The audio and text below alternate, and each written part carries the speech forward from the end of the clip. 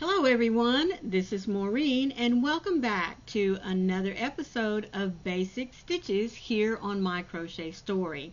First I want to say thank you to every single one of you, whether you are a subscriber or not, for taking just a few moments to see what it is I have to offer on a stitch that you probably already know. But notice I mentioned there whether you're a subscriber or not. If you're not a subscriber, please consider taking a moment and looking at the videos that I have already uploaded.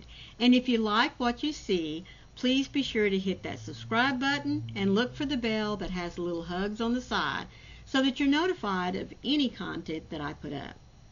Now, I know that this is not a new stitch, but I just wanted to kind of show you how I put it together and maybe give you some different ideas of how to use the stitch. So this is called the sand stitch. I use it a lot when I am creating hot pads. Now I like this stitch for a lot of reasons. For the hot pad is what I want to say. I like it because you can kind of see through it just a little bit. Can you see me back there? I call those little air pockets, and it allows the heat to dissipate from the pot or the casserole dish or whatever it is that I set on top of it. It kind of helps things to cool off a little bit. It also gives that little air of pocket between whatever you may sit it on. In other words, if I put this on top of my counter, there's that airflow underneath there so that the heat has a little bit of chance to escape without the temperature of the pot, hitting the tabletop or your countertop or another dish. Whatever it is you happen to be putting it down on, those little holes in there allow a lot of transfer of air, cooling, heat to, balance things out. I also like it because it has a nice squish to it, a nice little, what do I want to call it? Well, I guess squish is just about as good a term as any. I do like the fact that it also gives a little spring. You can stretch it out a little bit if you wanted to. I'll tell you another thing that I like about this stitch. I use this a lot on summer tops, especially if I want to have a little bit of weight to something. Like I will be releasing here in the next couple of weeks a swimsuit cover-up that I designed for one of my granddaughters, and this made such a nice stitch to have for starting up on the top of the shoulder and then coming down so far and then allowing the bottom part to be nice and flowy, but it was used as a nice anchoring piece. So I kind of like that stitch for that. And besides that, it lends very well to using a hook size larger or smaller. A lot of stitches sometimes just do not transfer well if you want to use a different hook size. So this stitch to me is very versatile, but like I said, it's my go-to stitch when I'm going to make my hot pads, or even what's the other word? Not just only a hot pad, but I guess you could say a pot holder as well. So if you're interested in seeing what and how I put this together, take just a moment, gather you some cotton yarn. Now these are made out of cotton. I will be using some Red Heart Super Saver acrylic yarn to demonstrate for you, because I want you to see the stitches and how they go together, where they go together, from row to row. And so I will be using that little bit of acrylic to get it going for you. But like I said, if you're ready, grab you a hook and some yarn, and I'll see you back here in just a few moments.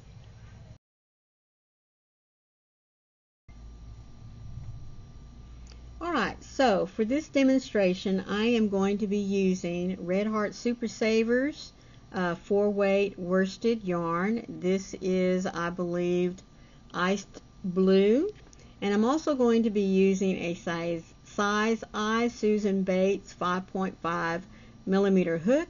You can use any hook that you wish. Now for this 4 weight here, I believe that this is the recommended size.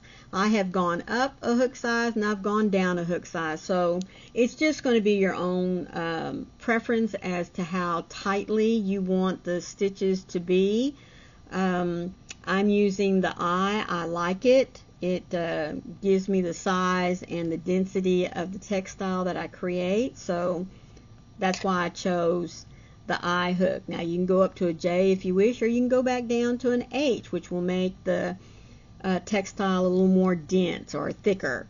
But I find this to be a great weight for me, and it gives it enough squish and enough distance between the top of the counter and where my pot's going to hit it. It gives it enough cushion to where I don't have to worry about it ruining my countertops.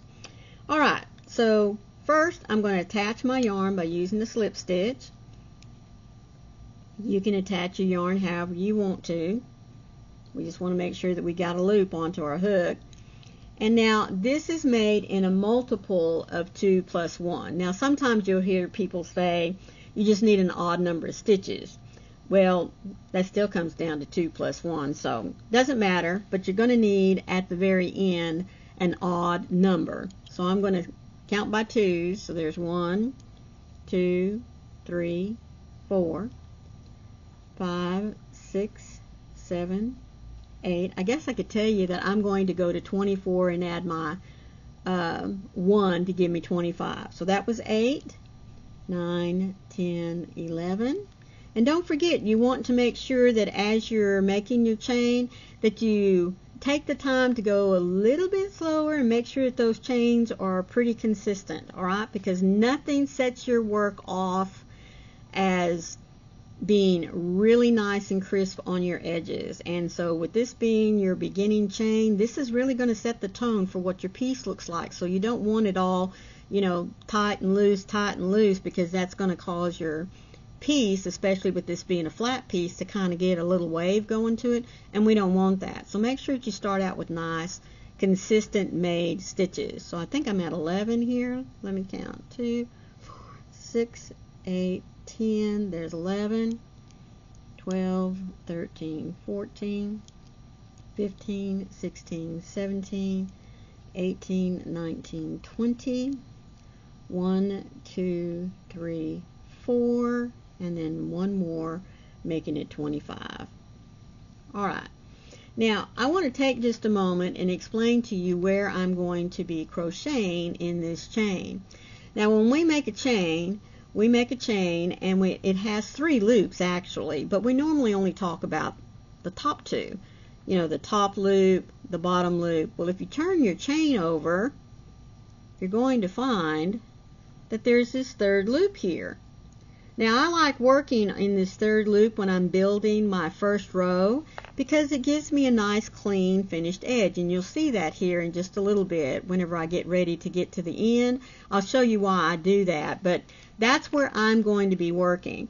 Now if you don't want to work in that 3rd loop behind your chain, you can always come in and work in the top loop like most people do, or I have done in the past. It's only been the last few years that I started using the technique of working in this back loop, especially if I'm not going to do a border around my project, or if I'm not going to add chains. And I'm sorry for shaking, folks. There's nothing wrong with me other than it is a little chilly in here in the room, and I have already bumped my AC up to about 74, but I guess because of the humidity outside right now, the AC is working really, really well. So just wanted to throw that in there as an FYI.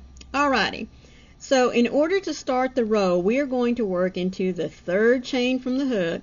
Remember that your loop on your hook never counts as anything. It's just to help you build your stitches, and you got to have a starting point somewhere. Alright, so skip the first 2, and in this 3rd chain I'm going to work in the back loop. I'm going to make a slip stitch. Now remember, a slip stitch is just simply going into your loop, pulling up some yarn or a loop, and then continuing on through and locking it down. That is a slip stitch. And then in the very next stitch, we're going to put a half double crochet.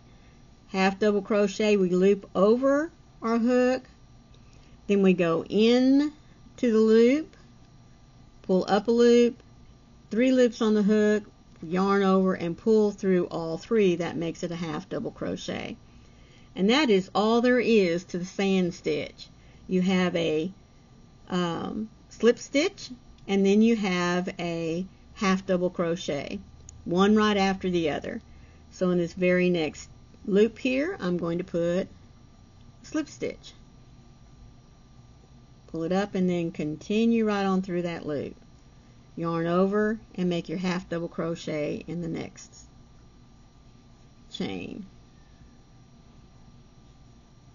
Slip stitch again.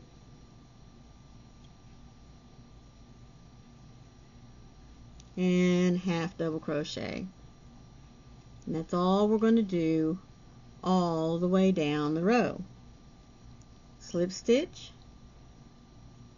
Now folks, when you make these slip stitches here, don't pull down tight on this slip stitch, because if you do, you're going to have trouble working into it when we come back around.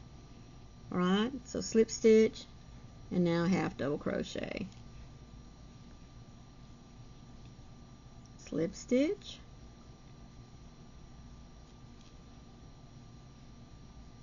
And half double crochet.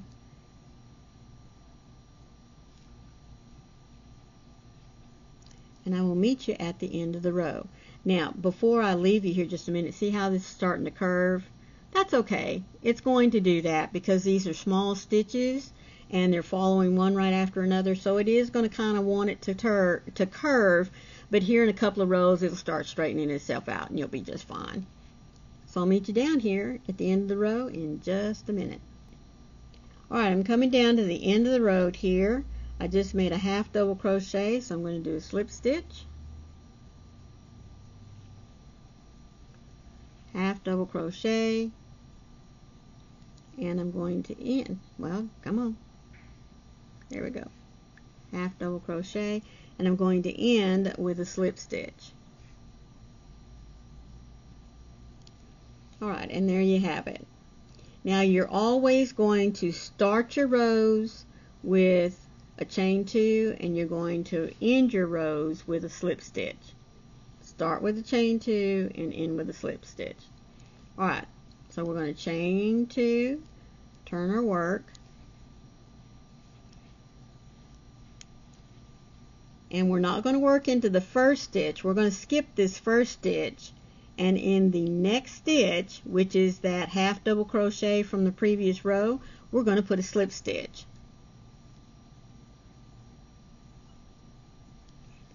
Now this chain 2 is always going to count as a half double crochet, and then we're going to skip a stitch and we're going to follow it then with a slip stitch, and then we just start our pattern over again. We're going to do the half double crochet in the next stitch, then we're going to have a slip stitch, which is always going to fall into the top of the half double crochet from the previous row. So I've just did a slip stitch. Now I'm ready for a half double crochet, slip stitch, half double crochet, and that is all there is to it. We just continue working all the way down with the slip stitch falling in the half double crochet from the row before, and our half double crochet going into that slip stitch from the row before. And that is why I told you that you need to make sure that your slip stitches are not real tight, because you're going to have to work back into them. Alright, and I'll meet you down here at the end of the row in just a minute.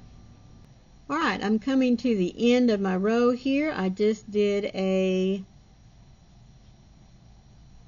what did I just do? Oh, there it was. I thought that was a half double crochet. Or was that a slip stitch? Let me back it up one more time. Yeah, there we go. This was my half double crochet. This was the slip stitch. This was a half double crochet, This will be my slip stitch, half double crochet, and then we're going to end with a slip stitch in. Now it doesn't look like there's anything there, but remember we skipped the first 2 chains to make our first row there. Well, we're going to go into this top chain here, and you may only be able to catch the 1 loop instead of 2, but that's okay because we're just going to put a slip stitch there at the end. Alright, so we're always going to start with a chain 2 and we're going to end with a slip stitch. So let's make another row. I'm going to chain 2, turn my work, I'm going to skip this first stitch, and there is my half double crochet, so that's where my first slip stitch is going to go. And then into that first slip stitch goes my half double crochet. Slip stitch, half double crochet, slip stitch, and half double crochet. Now the one thing I did not mention is every time I create a stitch, I'm going through both loops of that previous stitch. See that? That's the top of the stitch, so I'm going through both loops, not just one. So I'm slip stitching here, and in the top of this slip stitch I'm going to do my half double crochet by going through both loops. Most of the time, if we just want you to work in the front loop or the back loop, we're going to tell you. And I just started to do that. Talking about the back loop, I was going to go in that back loop. Alright. So you take just a minute and finish yourself down the row, and I will meet you back here at the bottom in just a moment. Alright, I'm coming to the end of my row. I'm getting ready to make a half double crochet, then my slip stitch, half double crochet, and a slip stitch into the top loop of that chain 2 from the previous row. Chain 2 and turn my work. Now remember earlier when we first started this, we were, that first row there was starting to curl just a little bit on us. Well, you can see here now that it's straightened out, flattening out real nice for us. So let's make another row. I've chained 2, turned my work, skipping the first stitch, slip stitch into the top of that half double crochet from the previous row. Then I'm going to make my half double crochet into the slip stitch and just go again. Now the nice thing about this stitch is that you can, once you get yourself a rhythm going, you can, I'm not going to say zip right through this because I don't want you zipping through anything. I know that there's tips and tricks out there for you to be a faster crocheter, but folks, we're not machines, and we shouldn't, in my opinion, alright, I'm going to stop right there. In Maureen's opinion, we should not create our works, our crochet works, by seeing how fast we can get finished with them. To me, that defeats the purpose of something being handmade. I don't want to be a fast crocheter. Now, do I want to be productive? Yes. But if it means that the quality of my stitches is going to suffer because I want to just whip through there, then I don't want to be known for being a fast crocheter. I want to be proud of what I do. And so I like to take my time and make sure that everything I do is correct. There's that slip stitch there. And my, whoops, slip stitch into the previous row. Alright, so there is the little swatch. I wanted to show you how to get it started and what it is supposed to look like. Now, you can do this in acrylic if you would like, but I would not use it if you're going, not use the acrylic if you're going to use this to set hot items on, because depending on the temperature of the item, it can melt the acrylic. So that's why we always do things like hot pads, hot holders out of cotton. So there she is. Now you can make these any size that you want. Mine is a little small. Let me see if I can get her there in the picture. Let me raise my camera just a little bit so you can see her better. There you go. Mine is a little smaller. Now I do make mine in different sizes because I don't want a great big old pot holder if I'm taking a bowl of soup out of my microwave, you know, and setting it on the counter. So I make some small ones, I make some big ones, and then I make some really large rectangular ones, like if I want to put a casserole dish on it or not. But it gives a nice texture. Now you could also use this as a washcloth if you would like, but I tend to like it a little better than any of the other stitches that I use with my cotton when I'm making certain household items, because it is airy enough to where it will allow the steam to escape, you know, from things being hot. Allows a little bit of air to come up underneath it to help it cool off if you need for it to cool off kind of quickly. And besides that, I just think it's a very pretty stitch. It's also, to me, a very, very useful stitch. So I hope you enjoyed this tutorial. I hope it was something that is useful, or that you find that would be useful for you and your household. It also makes up nice little, you make 3 of these, tie them up with a little bit of ribbon, give them as a housewarming gift, or tuck them in a little basket with some utensils or something, to, again, give as a housewarming gift, or for a kitchen shower for newlyweds, that kind of thing. So there you go, basic stitch for the week.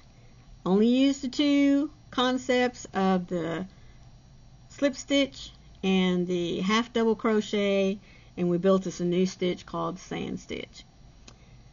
I appreciate all of you being here. As always, be the light out there in the darkness for someone today, because you never know, could be your light they need to see, and I hope you shine brightly. I love you all. Bye.